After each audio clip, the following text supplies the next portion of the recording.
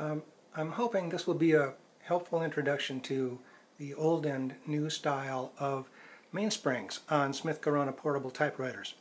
What I'm holding here is the original style that carried them up, I think, all the way through the 1950s. Just a cylinder with the spring inside. There you can see on the back, you can see the ratchet and the spring inside. And the two styles have a few things in common. First of all, they connect to the typewriter with just two screws on the underside, and they both have a release right here. That little arm goes over the piece that secures the ratchet. So I'm going to release that arm. It just bends back, and once it bends back, this ratchet piece starts to move freely. I don't think I got it all the way. Yeah, I did. Now that I've done that, I can put tension on the mainspring by moving that gear. And now the mainspring has power on it. So you don't have to wind the drawband around the mainspring before you install it. You can install the drawband and then you can tension the mainspring until you get it the way you want. Once you have the tension adjusted, you're happy with it, you can bend that piece back and set this so it doesn't wobble anymore. Alright, that's the old style of mainspring from probably the 40s too. This one is from the 1950s. Now here's the new style. Smith Corona had so much time to think about these typewriters that it's kind of a silly refinement, but it is a refinement. There's a spiral on here.